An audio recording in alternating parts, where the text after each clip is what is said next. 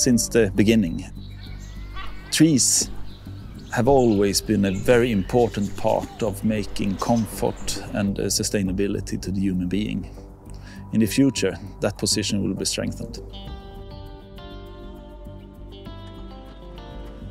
Showing that electrification of wood transport is possible, of course, that will put pressure on decision makers.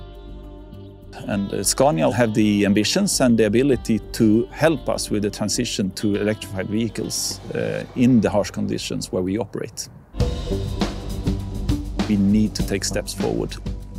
The technical challenges we did see a few years ago do not longer exist. We can make this happen right now.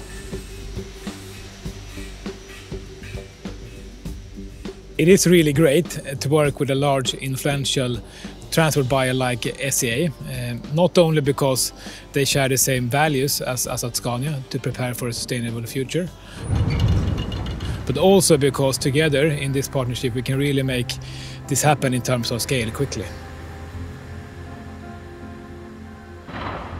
The wood arrives by train from the inland, and to get to its final destination at the Obbola paper mill, it will have to go 15 kilometers by truck, and in the future with the electric truck.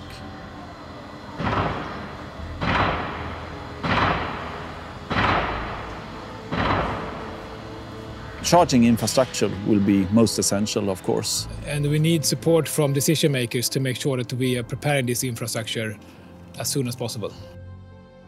We have the renewable wood sources, we have the renewable energy sources here in North Sweden, but we need to get the products to our customers in a sustainable way.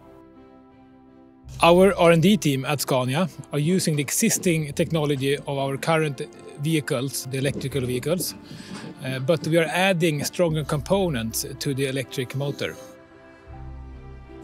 We really need to be creative in terms of load, in terms of weight, in terms of distance when configuring this solution. But we're testing this right now to make sure that we can scale these type of solutions very quickly. And we can really drive the shift towards sustainable transport.